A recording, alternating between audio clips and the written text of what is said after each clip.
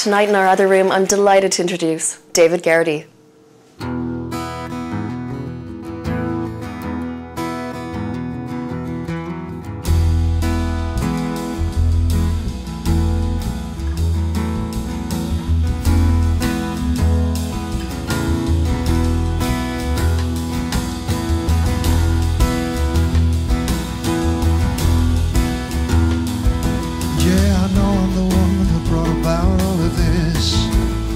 Sadly realize goodbye is no sweet kiss.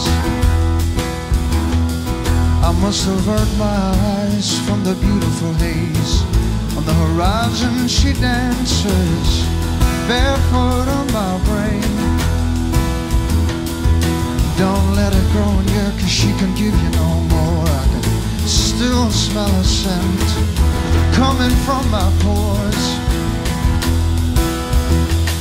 Watching a band of stars between the roofs and the sky, the sparkle like jewels just like the black of her eye.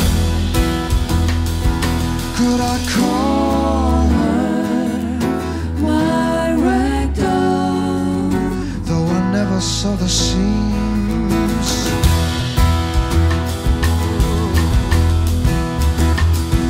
The empty echo of my feet on line 04.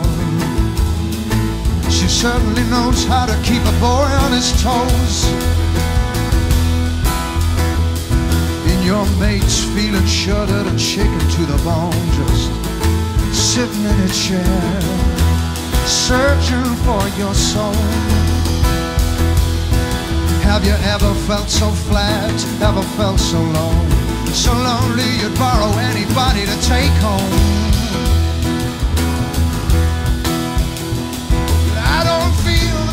Beneath my feet no more, but sometimes that's what I'm searching for. I'm searching for.